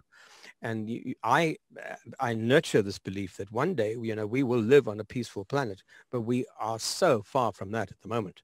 I think a lot of it here, certainly in the United States, has to do with economic reasons, the fact that there aren't enough economic opportunities for people. And I think the pandemic has, the COVID has made things worse. I think it's going to take a long time for us to get out of the hole. And hopefully when we are through the worst of this, hopefully when economic opportunities come back again, that people will be given their just dues. Now, I'm in Hollywood. It is now a requirement. It's a requirement by the Motion Picture Academy and by the Television Academy that when you cast a film, you will have a variety of different actors in it. You will have a good racial mix. It's not just white bread anymore. You've got to have, the days of Hattie McDaniel being the only person to win an Academy Award for Gone with the Wind back in 1939, and then nothing until the 60s was absolutely outrageous. Well, today that has changed considerably. And that's a good thing. And of course, the creative talents have changed. Directors and writers and the people behind the camera are being given opportunities that they were never given previously in the film and television industry here in the United States, but they are now. Thank goodness for that. That's all coming about. But how does that filter down, into everyday way of life and into the streets on which you live? That's a tough one. And I think, that economic opportunities may make that better. But really what it comes down to is just teaching your kids values and teaching your kids respect. We have to respect one another. We have to. It's all about being respectful of one another. We're all the same. We're no different. We may have different skin pigmentations, but so what? And I take that to another level. I take that to the non-human world as well. We may have opposing thumbs, which allows us to hold a screwdriver or a pair of tools and make a jet that flies through the sky, whereas animals don't have that, but that does not make us superior. It only makes us the dominant species. So we really need to be respectful of all life. And that depends so much on home values, on the educational system, and, on the grassroots level from day one. Expose one's kids to the right things. And to me, this is a perfect segue to extraterrestrials, because I've often, from childhood, my fantasy was I would be walking in the country, looking up at the dark sky, star-studded sky, but far, far away from anywhere, alone, 7 years old. And I would have conversations with the beings up there. And I'd say, take me, beam me up, take me, because I'm going to help you understand people. Yes. Now, what a ridiculous thing for a child to say, but I somehow thought I was some ambassador that was going to help. You were ahead of everybody else. Absolutely. You were right. And so, but here was the other thought I landed in. For this kind of unity that we're talking about, this respect, we've got to find the commonality that weaves us all together beyond gender, beyond the color of our skin, beyond economic status. And that is Earth. Yes. We are human beings. We are, let's just go there. And we are Earthlings. And I thought, do we need to be attacked by extraterrestrials for us to join together and say, we are we as a species? I used to have that fantasy too. But you stepped into, and I'm moving towards UFOs before we get to the Voyager project, because both very fascinating to me. Well, maybe let's go to the Voyager first, and then we'll come back to some of the things that you experienced in your work with UFOs. So tell us about the Voyager project and its purpose, because it's fascinating. Well, Voyager was part of a wonderful series on the public broadcasting system here in the United States in the 80s. The series was called The Infinite Voyage. It was a science series. It looked at various branches of science. And I was very, very fortunate enough to be given, I still regard it as my favorite film of all time. I was given the opportunity of making a film about the Voyager mission. NASA called it the Grand Tour. The planets were lined up in such a way that if they sent a spacecraft from Earth to Jupiter, this spacecraft would be able to take advantage of Jupiter's gravitational pull and twist it into a direction that sent it towards Saturn. And then there were 2 voyages. And one of the voyages, once it reached Saturn, it would reach Saturn at such a time and on such an angle that the gravitational pull of Saturn would sling it outwards towards the planet Uranus. And then from Uranus, again, talk about the Grand Tour, Uranus would sling it out towards Neptune. So we got 4 planets in one mission. It's unbelievable. That's crazy. The other spacecraft only went to Jupiter and Saturn. Now, both of these spacecraft are still flying today, and they won't stop ever. Everything else that we've sent into space has either been crashed into a moon or burnt up in the atmosphere of other planets, but not the Voyagers. The Voyagers, as far as I'm concerned, and I'm quoting Carl Sagan here, he was in the movie. Carl Sagan said, this is mankind's most sophisticated calling card. These little spaceships will never end. They'll just keep going and going and going, and they'll never end. The next time you said he called it a message in a bottle cast into the cosmic sea, right? That's exact. That's so Sagan, isn't it? Yes, Yeah, exactly. Yeah. Yes. Billions and billions and billions. Yes. And, the Voyager 2 will probably reach the next star in about 40,000 years from now. And each of these spacecraft has a little gold disc bolted to the side of what they call the bus, which is the main body of the spacecraft. I have a replica of that on my wall upstairs, and it's got a diagram of the Earth and 2 human beings. And for an intelligent species, if they look at this diagram, they can kind of figure out that, this is the area of the galaxy where this spacecraft comes from. And it's got that image on it. And on this gold record are also embedded digital images of planet Earth and the sounds of planet Earth, some of our great music, and also messages from children. And and all the messages is hello from the children of planet Earth in something like 100 different languages. And there's little instructions on that diagram as well as to how to play that record, how to get the digital images out of it. So any species with any reasonable degree of intelligence, if they come across these spacecraft, will be able to figure it out. Oh, that's how you do it. We can get stuff out of here. So I want to know how we depicted human beings, because I'm probably going to disagree. I want to know the songs that were picked that depict the best of humanity. Well, it's very interesting. I keep a tape of the recordings or a DVD of them, a CD in my car, and I often play it to myself. And it's got everything on it. It's got rock and roll. It's got what Beatles songs are on it? It's got some Beatles. I forget which one it is. Only one. Chick Corea is on it. There's rock and roll, but there's also Beethoven and there's Bach. And there is, I do believe there's Mozart. There are the classical ones as well, but lots and lots and lots and lots of them. This is very important. Ethnic music, rattles and gongs, and the sound of people living in the middle of jungles and remote places, because that music is equally valid. It's also wonderful stuff. Right. And all of that is on this record. And, I often play that and I think, my God, what a rich panoply of sounds we have created, we humans. This is our finest expression. Music is our finest expression because it is a universal language. Right. You don't have to know the words. Right. You don't have to understand what it's saying. It's an emotional thing. It plays with your emotions. And how much, what better art can you get than that? The one that twists your emotions without you even understanding the language that it's using. I think it's just incredible.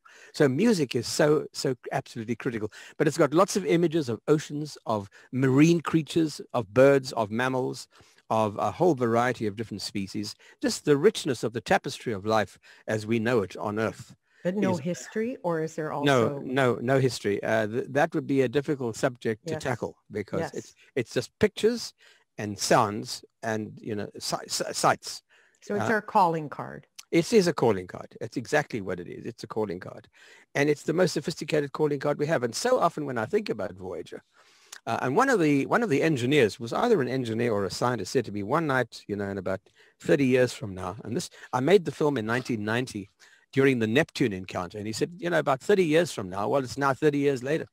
He said, if you're up in the high Sierras in California and you look up in that direction, and he pointed somewhere to the sort of west, he said, just remember that there's a little spacecraft going out there and it's not going to stop. It just keeps going and going and going. It does 1 million miles a day, by the way. Wow. 1 million miles a day. And the incredible thing is this, Tasha, just think about this. When the human mind puts itself to something, think of what we're capable of doing. Here at JPL in Pasadena, right? Not too far from where I live, maybe 30 miles away from where I live, at the Jet Propulsion Laboratory, which is an agency that operates all these deep space missions on behalf of NASA. They talk to Voyager every single day.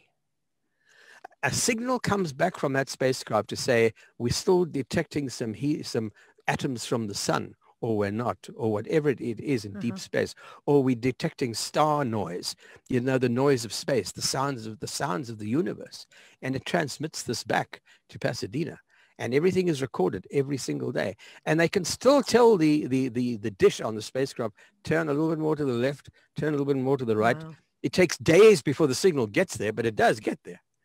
And, if we are capable of doing things like that, imagine what we really are capable of doing in making the world such a wonderful place with all our technology and all our capabilities and all our science and all our institutions, and still there are wars and there are conflicts and there are disagreements and there are all these dreadful things that happen all the time.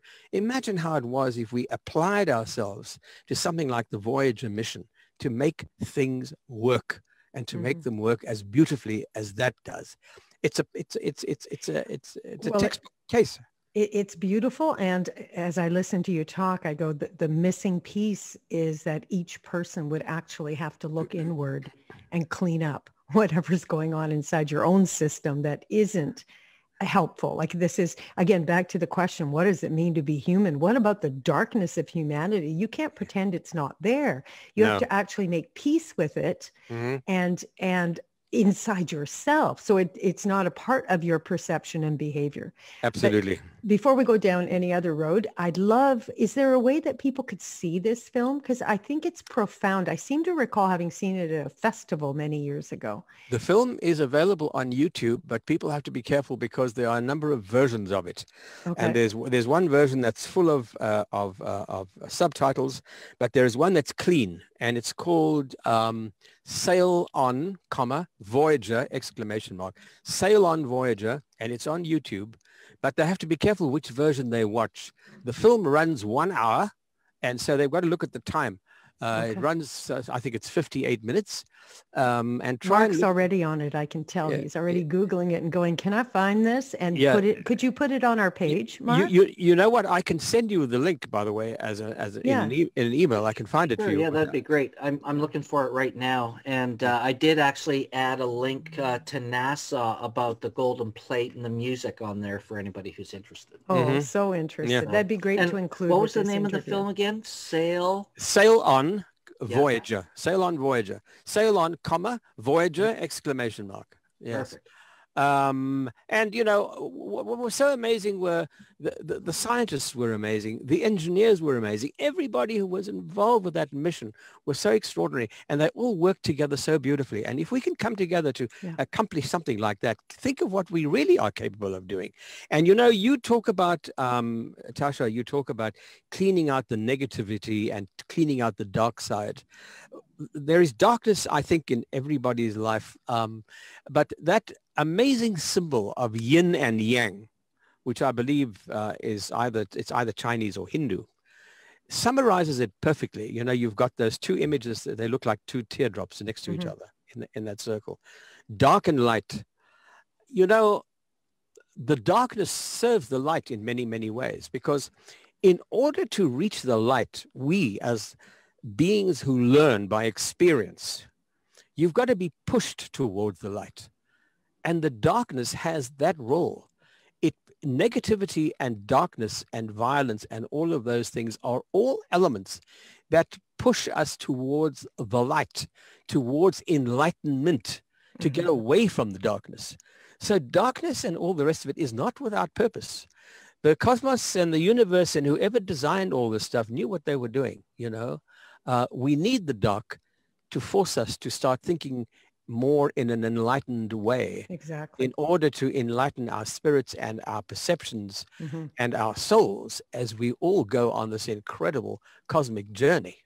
I mean, what you're discussing, because I don't see that you can get rid of. I think as soon as you're trying to get rid of something, it's going to stay. Yes. That's literally, it will stay. So I am not making the darkness, I'm not creating a judgment saying it's bad or wrong. I agree with you. It has a purpose. Right. But my approach to it, my response to it in me is, it has to be the same response that I have toward the light. Correct. In other words, I am not in a polarity of judgment. I'm just going, there it is. So I'm not asleep to it. Yeah. But it's a relationship that's not based on good and bad. It's Yes. out of the polarity of judgment. Yes, I hear you. Yeah. Yeah. So back to UFOs. You, I know you had an experience in Saskatchewan, in Canada, where you took a picture. Tell us about that. In Saskatchewan, of all places. So I was working at that time for the National Film Board of Canada, based in Montreal, and we were doing a documentary on the history of housing in Canada, how urban areas develop throughout Canada. And of course, as one knows, most of the major metropolitan areas in Canada are, you know, built in a thin line just above the the border of the United States. Canada is absolutely huge, and other than the shale tar pits and, you know, where the oil is and where the minerals are, you know, it takes a long time for towns and urban areas to develop in those areas. So the documentary was all about how do urban areas develop around agricultural activities or mining activities or whatever it was. And remember, the year is 1966. So we were out in Saskatchewan, and what we had to do was to film at a potash plant. Now, Saskatchewan is absolutely flat, as one knows. You know, it's a very, very flat province. And we were staying at, it was a very small crew, just 3 of us. And we were staying at a small motel not far from this potash plant. I would say it was probably the nearest city, I don't even remember, Regina. Anyway, it was in the middle of nowhere. Right. And so we had to go to this potash plant, and you could see the plant from miles away from where we were staying, because when you mine the stuff out of the ground, and forgive my ignorance, but I forget exactly what potash is and how they get it and how it was formed, but it's a mineral, and I think they use it in fertilizers and various things. As they mine it, it creates white dust, and this white dust goes up like a sort of column and then just sits above the mine like this in a big cloud all day long. So we had our breakfast at the motel, and we were driving towards this potash plant, heading towards this big white cloud on the horizon, you know, about maybe 2 hours away. And when we got to the plant itself, the guy at the main gate says, you better get down to the parking lot pretty quickly because there's something up there in that cloud. So the director said, I wasn't directing the film. The director said, like, what is it? He said, we don't know, but there's something in that white cloud. Oh, really? So we went down to the parking lot. The director met the manager of the mine, and they had to go inside to discuss the filming that was going to take place for the rest of the day. But I stayed, those are the days of station wagons. I stayed at the station wagon, set up the camera on a tripod, put on the longest lens that we had, something like a 300 millimeter lens, I think it was. We were shooting 16 millimeter film. So a 300 millimeter lens was pretty powerful for that gauge of film stock. And I put that on, and I trained it up on this cloud. And a few guys who were working on the plant came up to me, you know, smoking cigarettes, just wanting to shoot the breeze and chat. And we were talking away, and, you know, one of them suddenly said, oh, look, there it is, there it is, there it is. And a little bit of a breeze had come up and had cleared this cloud. And I saw a glint of what clearly looked like metal, silver. Just a quick, you know, kickback of the sun. And I thought, oh my God, there is something up there. And I pressed the camera button and started running film. And thank goodness the breeze came up a little stronger and revealed this object sitting up in that cloud. Now, many people have said to me, well, how big was it? How high was it? Very difficult to judge distances and very difficult to judge sizes. But I'm not exaggerating if I tell you that it was the size of, now, they didn't exist in those days. This was long before the day of the Boeing 747. But that's the size that this thing was. And it was a round disc, completely round, no windows, no method of propulsion visible at all. Underneath it, a sort of triangular shaped object connected to the disc by like a triangle, like a tripod, just sitting there. No sound, nothing. And I thought, what? And I just ran film. I must have run about 150 feet of film. That translates to, you know, quite a lot of screen time. Right. But it wasn't doing anything. Anyway, I ran the film and I thought, okay, I've got it. And I turned off the camera. And then the breeze came back, covered it up, and we got on with our work that day. We got on with filming at the potash plant. But, you know, we were very intrigued by what we had shot. So came that night, we were back at the motel. I was the one responsible for canning up all the film and sending it to the lab in Montreal. And the way we did that those days was you went down to the local railroad station and you gave it to the local CN railroad manager or Canadian Pacific, and it was sent by rail all the way back to Montreal back in those days. Wow. So I canned this up and I put it in a separate can of film, sealed it up, and I put on the label, "Hold for our return." That's all I put. I didn't write down any details about it at all, as I did with all the other stuff that we'd shot, because we'd no idea what it was. Anyway, so we finished our job, and we eventually ended up back in Montreal, and came the day to look at the dailies, look at the rushes of what we'd shot. And we sat in the theater for hours and hours and hours looking at pretty dull, boring stuff of, you know, cornfields and small towns and railroad tracks and whatever else. And at the end of all of this, the head of the camera department was there, the director was there, and a few other people were there who were involved in the subject of the film. I forget what agency it was that commissioned the film. It was a government agency. And as we had finished all of this, you know, we were all relieved. And at the back, suddenly the projectionist yells out, "Do you want me to run this thing that says hold for our return?" And I said, "Yeah, put it on." So he laced that up onto the projector and ran it on the screen. And, you know, we were all knocked out of our socks, because there it was, exactly as I had seen it. This big, huge, round disc. Obviously, it was thicker in the middle than it was, then it tapered down to a thin edge, and this tripod-like shape just sitting there, doing nothing. And the head of the camera department, who was a man by the name of Dennis Gilson, he said, "I wonder what the dickens that is. You know, we should send that down to the United States Air Force. They have a research division called Project Blue Book at Wright-Patterson Air Force Base in Ohio. Maybe they can make some sense of this." Now, I have to tell you this. The kind of film stock we were using, you could use two different kinds of film stock back in those days. One was negative film, where you shoot negative film, and then you make a positive print from that. So the negative remains your master, and you keep that in the lab. You don't ever use that. You make a positive print from that. Or you used a kind of film that we used to call reversal. The same film that you use in the camera is what you can actually run in the projector, because it came out with a positive image. And that's what people often used to use in the days when they used to take slides. You know, you go to Disneyland and you take slides, you take a picture, you know, you take slides. You used to shoot on reversal film. So what you use in your camera is what you look at home. So we shot this on reversal film, and that was our undoing. Why? Because we didn't make a copy of the film. So the film was packed up and sent by some courier. I forget who it was. I have no idea. It was long before the days of FedEx and UPS and all of those. We sent it to Wright-Patterson Air Force Base. And then I worked on another film. And one day I went back to the camera department, and on my way in, I said to the woman who worked there, who was the secretary of the head of the department, I said, Frankie, her name was Frankie Johnson. I said, Frankie, did we ever hear back from those guys in the States about, you know, that footage that we sent them?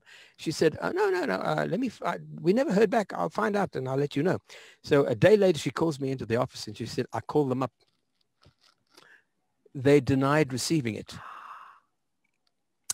Now, we know it was signed for because it went by courier. We know that they had it. We know that they got it. And they said to her, they basically said, what film? Oh, wow. Yeah. Does this play into the theory that there is a cover-up? Yes, I believe it does. And, you know, I go to an annual event. I haven't been this year, and I didn't go last year because of the pandemic. But there's a wonderful event that takes place in Palm Springs every year called Contact in the Desert, where you have people coming from all walks of life to discuss rewriting human history. Are there aliens? If so, where are they? Who are they? Where do they come from? And on and on and on, and all kinds of stuff, and about shamans and whatever else. It's a wonderful event. It takes 5 days, you know, and it's just a way to shoot the breeze with a lot of really interesting people. Most of them are there out of curiosity, but there's some really good people there as well. And that's where I met Erich von Däniken, who was the guy who wrote Chariot of the Gods back in 1968, which brought to the public's awareness the fact that maybe beings from other worlds have been visiting this planet, you know, by looking at ancient stone ruins and monuments. And I met him, an interesting guy, plus a lot of others go to Contact in the Desert. Anyway, so there is absolutely no question in my mind whatsoever that we have been visited many, many times. Now, I know Graham Hancock. Graham Hancock is a best-selling author around the world who talks about ancient ruins and how they were constructed and some of the images that are depicted on these ruins. But I don't even have to go to people like that. I don't have to go to these so-called authorities. If you look at or meet people like the San Bushmen who live in the Kalahari Desert in Botswana, back in Africa, they talk about the people who come from the other world. They do a trance dance around the fire, the men. They are nomadic people. They don't stay in one place for longer than 2 or 3 days, and then they move along. The women play the drums. The men are the hunters. They're hunter-gatherers. And at night, they have this dance around the fire, and they go into another realm. They really go into another level of consciousness.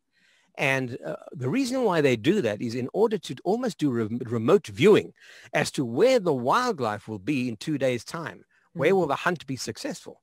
That's why they do this. And I, through an interpreter, you know, once found out that they talk about these beings that come from this other world, as though it's, you know, it's, don't worry about that. That's the number 12 bus comes by every day, you know. To them, it's just a regular thing. Nothing to be alarmed about. They accept it as it happens. No question, you know. And you... I've asked shamans in Brazil, I've asked shamans in Ecuador and so on, and certainly here in North America, you know, do you believe in aliens? Are there beings on other worlds? Of course, without any hesitation. Of course there are.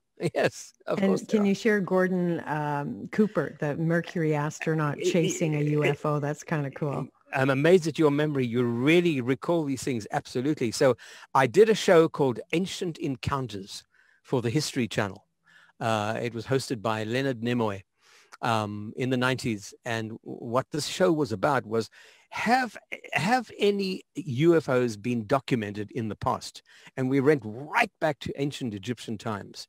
And on certain ancient Egyptian tomb walls, are objects that look exactly like UFOs are often depicted by people who have seen them, and even people who've claimed to have been abducted by the occupants of these craft. So the show had a lot of material that we could use. And I wanted to ask Gordon Cooper about his experience, because he came out one day, and I forget where it was, but he said, I have seen UFOs and they do exist. I tracked him down. He was retired. He was no longer, he was one of the original Mercury 7 astronauts. And when he was a pilot with the United States Air Force based in Germany, it was in the early 60s, he told me, I went to see him in his office, and he said, sure, of course, they're here. They've been here forever. And he said, you know, we were based at Ramstein in Germany, and one day we got a scramble signal. And we had to take off, and we had to go and investigate an object that was flying, I don't know, something like 50,000 feet above the ground, which is very, very, very, very high. And the Sabre jet, the F-86s, could reach that altitude with difficulty, but they could. And he said, we came across the circular object. Well, it defied everything we knew about flight. It defied the physics that we knew. It came to a standstill, and then it would shoot off at thousands of miles an hour. We couldn't keep pace with it. We tried to take photographs of it, nothing doing.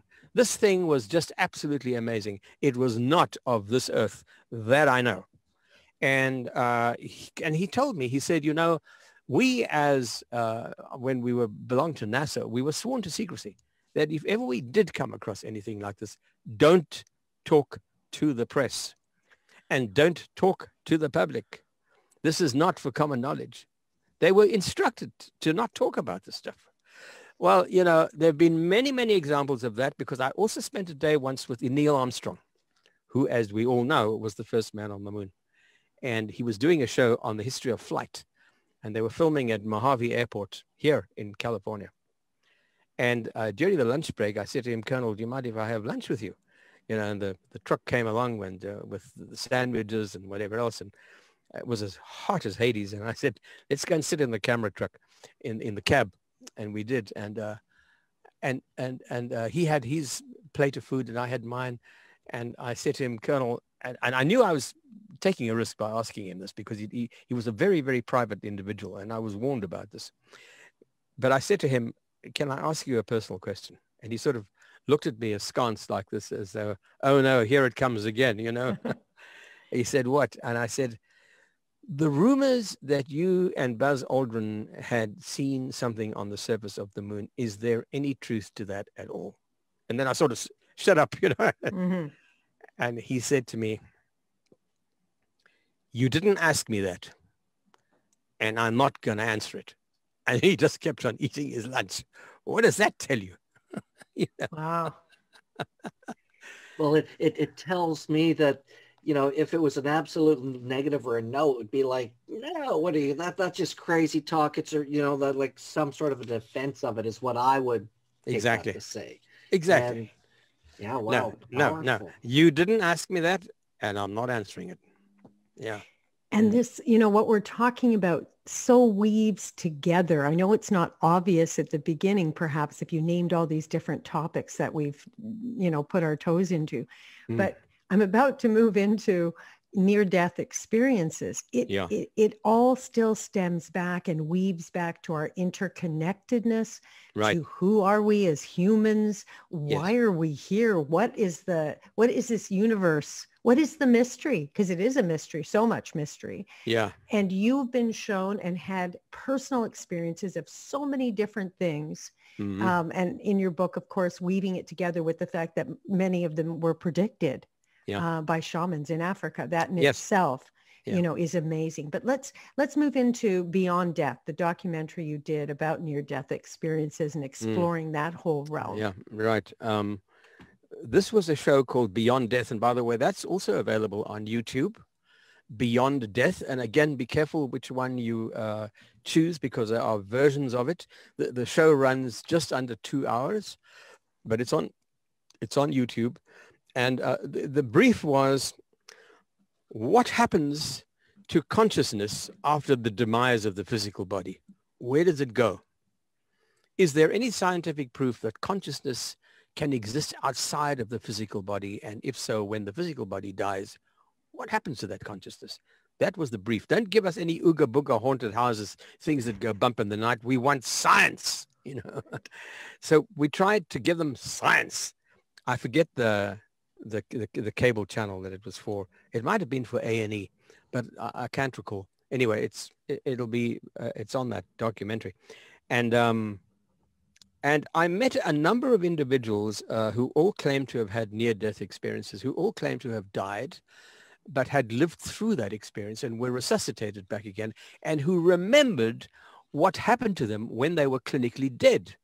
One of the most astounding stories was a woman who had an aneurysm of the brain, and I interviewed her, and I interviewed her surgeon in Atlanta, and they had to stop her heart because they had to stop the blood from flowing in order to open the skull, in order to access the aneurysm and cut it out.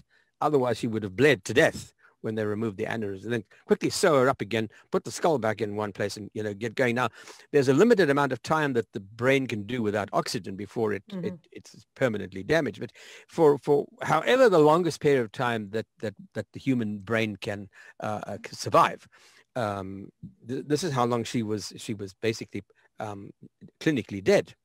And then when she was revived from the surgery, the surgeon said, to her, "How are you feeling?" She said, "Oh, absolutely fine, except I was really cold when I came back again." And he said, "What do you mean you were very cold when you came back?"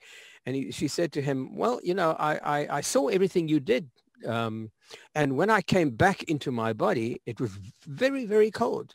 And he said, "Came back into your body, like, what do you mean?" And she said, "Well, while you were operating on me, I floated out of my body and I was looking down in the operating room, looking down at what you were doing." And of course, he didn't believe a word of it, the surgeon. And he started asking her questions over a period of days, of course, not right away, as she regained her strength. And she came out with the most extraordinary thing. She said, "You don't believe me, do you?" And he said, "Well, it's hard for me to believe that." And she said, "Well, what about the time when you asked the nurse for a certain instrument and she passed it to you and she dropped it and you scolded her? Why did you do that? That wasn't her fault." He said, "You saw that?" And she said, "Yeah, I saw that. Why did you pay her? It wasn't her fault."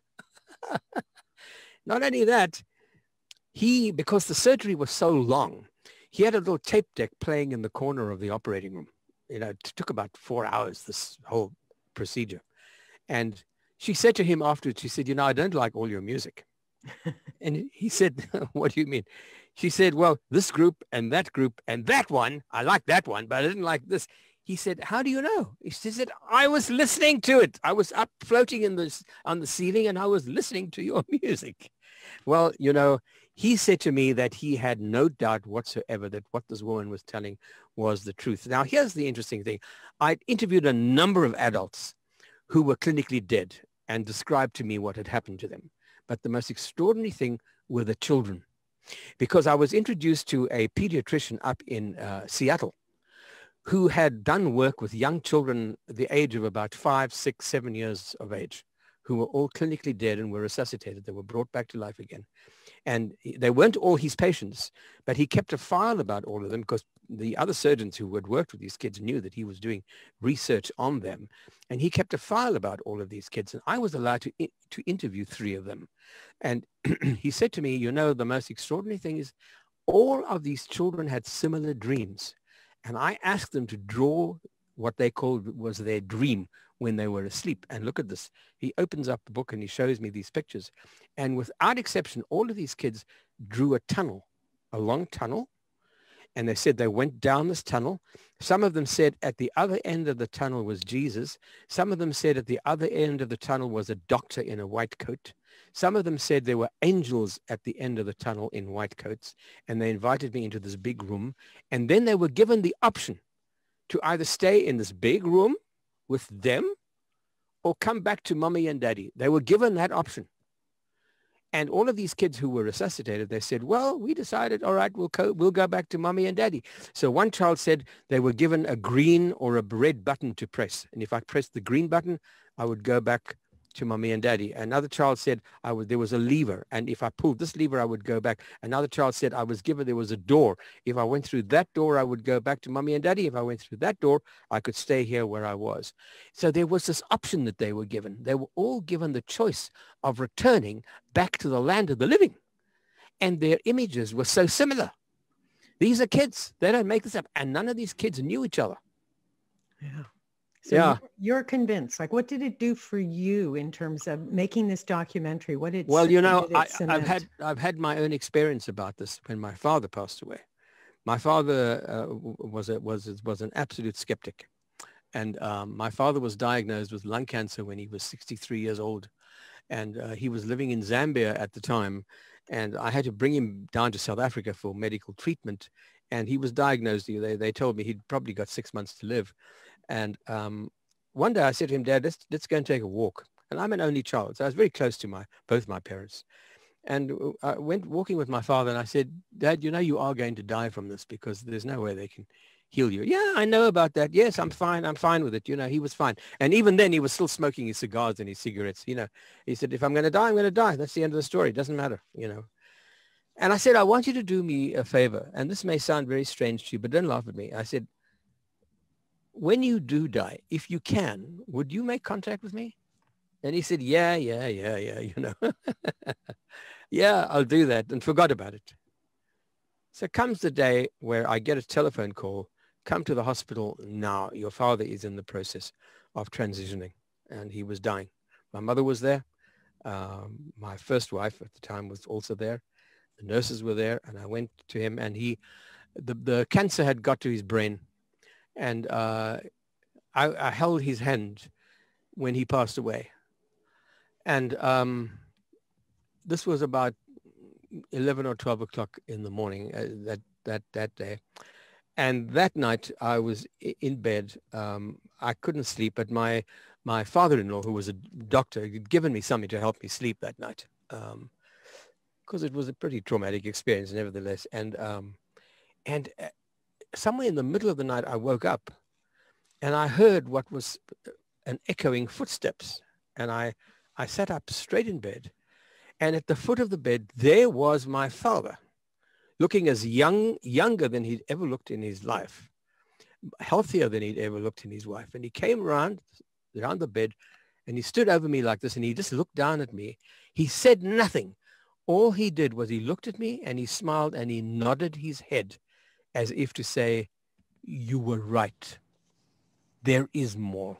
He turned around and left the room. My wife suddenly woke up and she said, who was that? Who was that? Who was here? So I said, what do you mean? She said, I heard footsteps. Who was in the room? You know, death is not the end of it at all. And I am an absolute and fervent, I don't like to use the word belief, because belief sounds like throwing faith at something without any proof. But I know that reincarnation is a fact of life. We all go through many lifetimes, right. All of us. Whether we're a pony or a person or a petunia, we keep going round and round and round, and we're all on a cosmic journey. We're all evolving all the time. For what purpose? Who knows? To where? Who knows? But that's not the point. The point is it's happening. And the point is that we are on this journey. And the point is that the cosmos is even stranger than our wildest imaginations can ever imagine it to be. And that's what's important. Yeah. So tell our listeners, I know we've got to start to wrap things up here, where they can get your book. Before we go there, I just want to comment on your last story, Lionel, because as you tell the story of your father, that was a very similar experience my grandmother had when my grandfather passed away. Yes. You know, it was a ringing of a phone. She got up in the middle of the night, and he came through the back door. Yes. And like you say, he was young, in the best shape, best looking, like in that exactly how you described. I get chills thinking about it.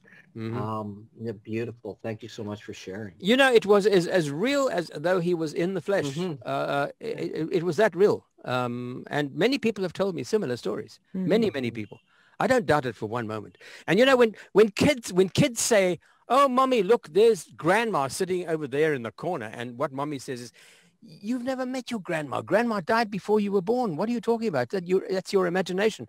They shouldn't do that. They should say, oh, why don't you ask grandma how she's doing? Yeah. Ask her how she's feeling, or describe her to me. But don't make the child deny it, because that's how we take this away. We all have this capacity, this capability. But our culture denies it to us. Mm-hmm. Our culture limits us so much into little boxes, as opposed to everything we've been talking about is the reverse. It's an opening of interconnected you know, on the grid, whether it's our ancestors or each other, or, you know, energy is connected. It isn't separated and labeled as, Absolutely. Yeah. Mhm. Well, So- even the scientists will tell you this. You can destroy anything except energy. That goes on. It does. You can't destroy energy. It continues in another form. Right. So where can our listeners get your book? So again, it's called Forever in My Veins, How Film Led Me to the Mysterious World of the African Shaman. Where can they get it? It's available if your bookstore is open. Under these pandemic conditions, it may not be, but it should be in your local bookstore. Otherwise, it'll be available online from Amazon.com, Amazon.com US, Amazon.com Canada. It's available on Barnes & Noble website. It's available throughout the English-speaking world. So it's available online or at your local bookstore. And what's next for you? Do you have any projects coming up, or Well, anything you want to share? the next one is a history of aviation in Africa. I'm totally fascinated by aviation. I love techie stuff. I love engineering, and I love the challenge, you know, of doing really hard things. So I wrote this book about aviation in Africa. It's called The Flying Springbok, and that'll be available in July. Awesome. It has been such a pleasure getting to know you a little bit. I want to leave, when this is being played on the radio, I'm really big on music, and want to leave everyone with Peter Gabriel's song called Biko, which pays homage to a South African anti-apartheid activist, Wonderful. Bantu Biko, who died in 1977 while in police detention. Yes. And I think because we have two shows, I'm also going to, I know there was a lot of controversy around Paul Simon going to South Africa during apartheid. But he also, I'm on the other side going, he also opened internationally the world to the beauty of Black tribal, you know, music. And I think he did so much. I think that tour did so much, even though there were many protests and a lot of people not on that side. Let me just say one thing about Paul Simon. Mm. When Paul Simon first went to Africa to do his big concert there with Ladysmith Black Mambazo and all of that, and playing, you know, the shoes are studded with diamonds and all those wonderful songs, that was in Zimbabwe, not South Africa. He would not go to South Africa.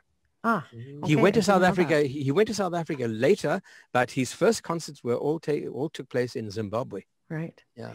Anyway, we're going to feature music from all of that and that whole era, and kind of wrap it around our words and your sharings, which have just been so important, I think. Thank you for joining us today. Well, thank you, Tasha. Thank you, Tasha. And thank you, Marc. It's been an absolute guest. I've loved it. Thank you so much for having me. And again, you can listen to this interview. Well, hopefully you're listening on the radio, 100.5 FM, Conscious Living Radio, Co-op Radio in Vancouver. Also available on the YouTube channel, also at www.consciousliving.radio.org. Thanks for joining.